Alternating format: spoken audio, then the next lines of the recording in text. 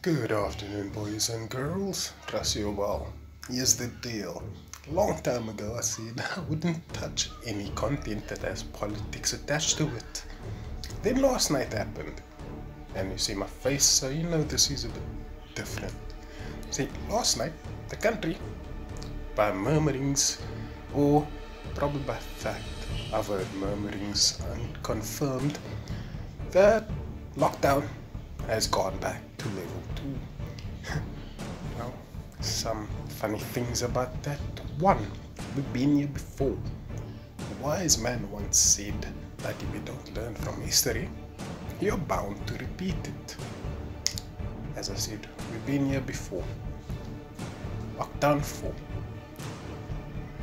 Alcohol banned. Curfews in place. That we have to go back to it means that the first time we did it, it didn't really work. Another wise man once said, the definition of insanity is doing the same thing and expecting different results. The thing about wise men is they are from the past. Yeah, all the wise men of the world were in the past.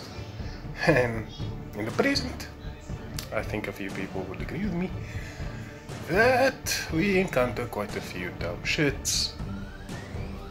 And more worryingly, those dumb shits are in positions of power. Now you might be also thinking, well, why are you filming this in portrait mode? Oh, YouTube Shorts. Who knows, I may redistribute clips of this in the form of a YouTube Short.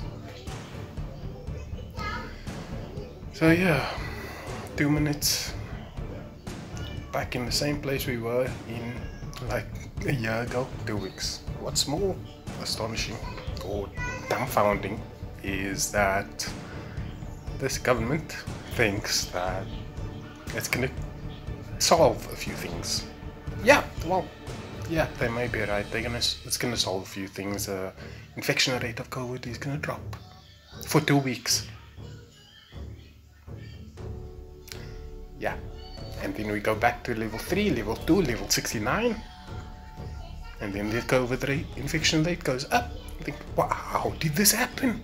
Okay, we'll take alcohol away, we'll put you back in lockdown, and we go again. It's like a merry-go-round. And this video will continue to be a merry-go-round if it is extended anymore than this. Don't expect another video about politics. I'm not a fan of it, clearly. Even less so about the humans inside of it. Take that last statement the way you want. So, thank you for chilling. I'll leave you with one message. You found the connection. Well done. Now, find another one.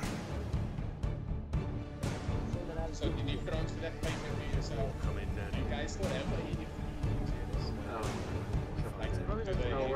Ever since Bayern at Man United nil, Dwight York has been the biggest threat.